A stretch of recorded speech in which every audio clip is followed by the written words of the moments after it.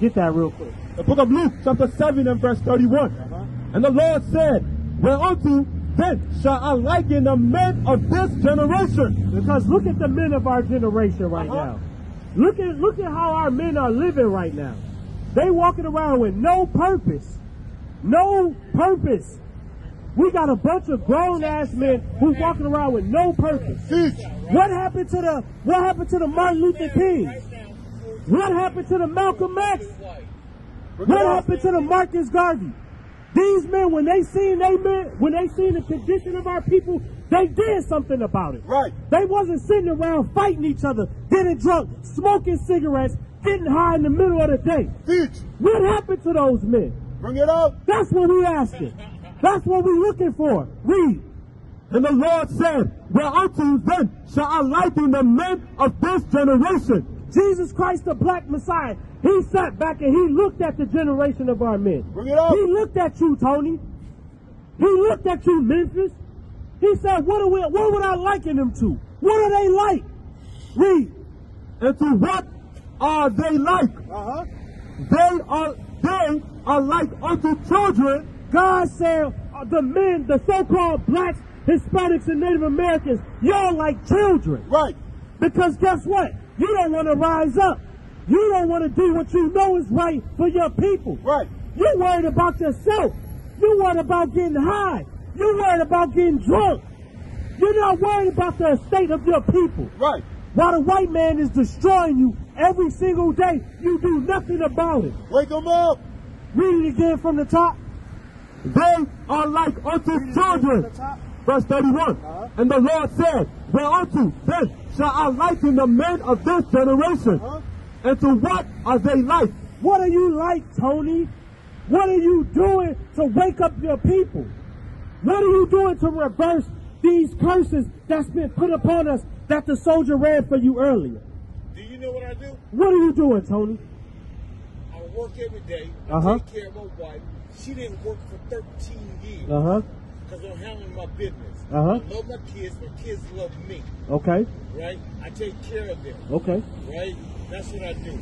Psalms 94:16. Listen, I used to live an unworthy life. I sold drugs. Yep. I beat up people. I killed people. Right? But I turned my life around. Okay. But so now, right? What are you doing for your community, Tony? What are you doing about these young men out here selling drugs? What are you doing about these young men getting drunk? Tony, hold on. Frank, I got you. I'm going to let you answer the question, but I'm still asking the question. Tony, Franklin just rolled up and stole, was it Memphis he stole him? Right. He just ran up and punched Memphis in his mouth. Smoking for 30 years, 20 years. You just doing it slowly. You just killing. What are you doing about that, Tony? Read. The book of Psalms, chapter 94 and verse 16.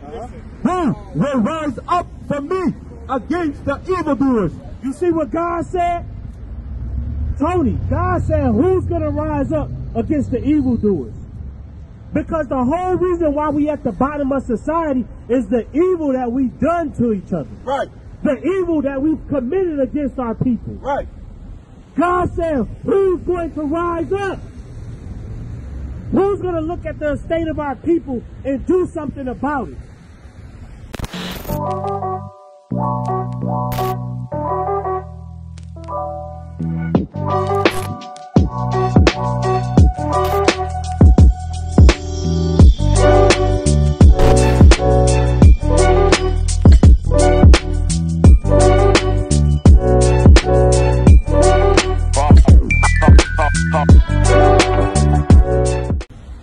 Who's gonna, don't run off, Tony. Where you going? Read it again. Psalm chapter 94 and verse 16. Who will rise up from me against the evildoers? Or who will stand up from me against the workers of iniquity? God said, who's gonna stand up for the workers of iniquity? Right. Who's going to say something about our men? Look at the way our men are. We getting drunk. We getting high. We sitting at a bus stop with no purpose. Who's going to rise up? Who's going to stand up for the black man? Bring it out. Who's going to stand up for the 19 million abortions that's been committed? Teach. Who's going to stand up for the Native Americans that are missing? Who's going to stand up? Who's going to rise up? Give me Isaiah chapter 30 and verse 20. I think that's what I want to teach us. Because guess what? Day after day, our people are getting drunk. Our people are getting high. No purpose.